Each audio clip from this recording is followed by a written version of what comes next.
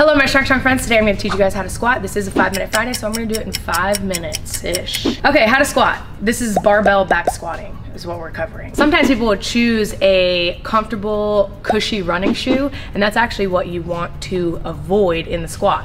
What you want to do, this is Emmerich shoe, you want to get a non-compressible, a flat, solid sole. Chucks are a good affordable version, or you can go more expensive and get something like CrossFit kind of shoe. Those will be good, more versatile, but good for squatting.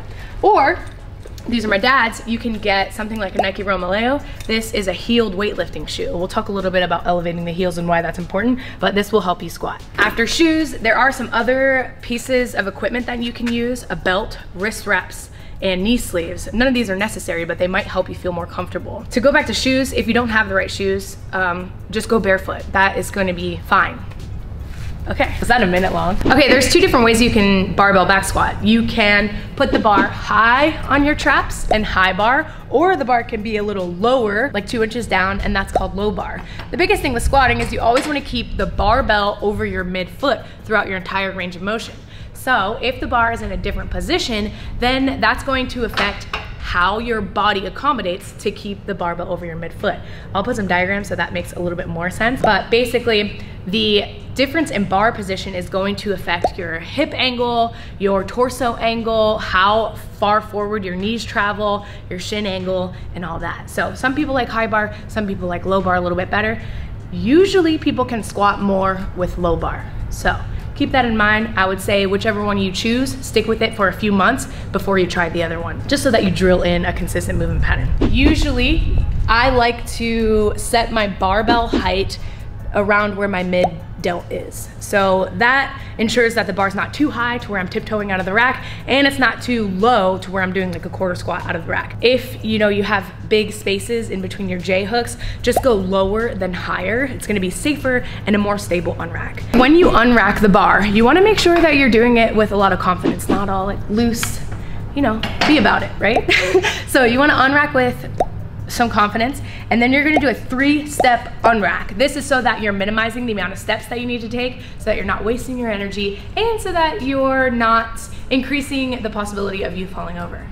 Which rarely happens, but I'm just saying, keep it simple, right? So I'm gonna step 1 foot back, the other foot back, and then I'm going to square up with a 3rd and final step. And when it comes to grip width, you'll see lifters grip way, way, way out here, and then you'll see lifters grip way, way narrow. It's really just personal preference. The biggest thing is you wanna make sure that your back is stable and tight.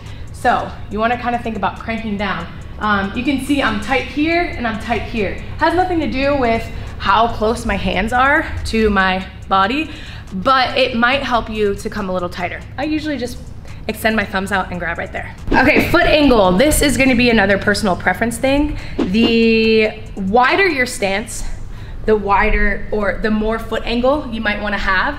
The more narrow, you might feel more comfortable with less of an outward foot angle. So I would say just start with a moderate width stance right outside of your hips, and then slightly turn your toes out. You can experiment with this as you get more efficient in the squat and try to see what's better for you. You might find that you can get a little bit deeper with a more angle, more external rotation. That's what I meant to say.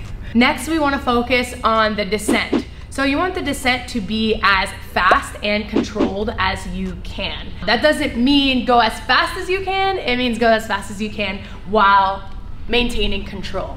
So you don't want to go super, super slow descent. It'll make the squat a lot harder for you. But you also don't want to dive bomb, and lose control and lose your tightness. Go as fast as you can, as fast as you comfortably can. And then when you're thinking about coming out of the hole, you want to drive your traps up into the bar.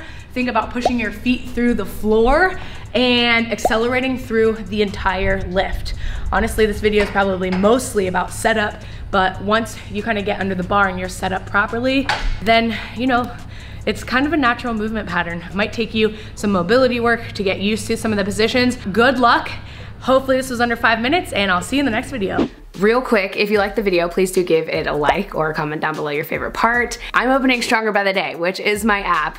If you've been following me for a while, then you know that Stronger by the Day is my strength training program. We have thousands and thousands of members who love it and join and they commit and they love it. But now we delivered the program through an app. It used to be just web-based, but now we have an app, and it's amazing because it tracks all your lifts. It makes sure that you're always moving forward and increasing the weight that you have on the bar, and it tracks everything for you. No more calculator, no more doing all kinds of math on your phone and you know, a training journal that just doesn't make sense. We got you, okay? So check out Stronger by the Day. I'm gonna link it down below and join us. You are going to love the app.